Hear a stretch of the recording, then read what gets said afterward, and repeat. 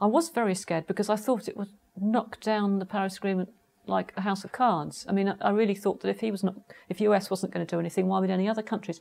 But the extraordinary thing is that there was only a couple of other countries that haven't been enthusiastic, and even the big countries, China and India, Russia, they're still doing it to a greater or lesser extent, regardless of what the US is saying. And within the US, you've got the individual cities and states that are going for it more strongly than ever, almost because they've been vitalised, invigorated by Trump saying such stupid things. So it's not been as bad as I feared. On the other hand, of course, he has been withdrawing funding for science and for environmental protection and all this sort of business. So it's not all good.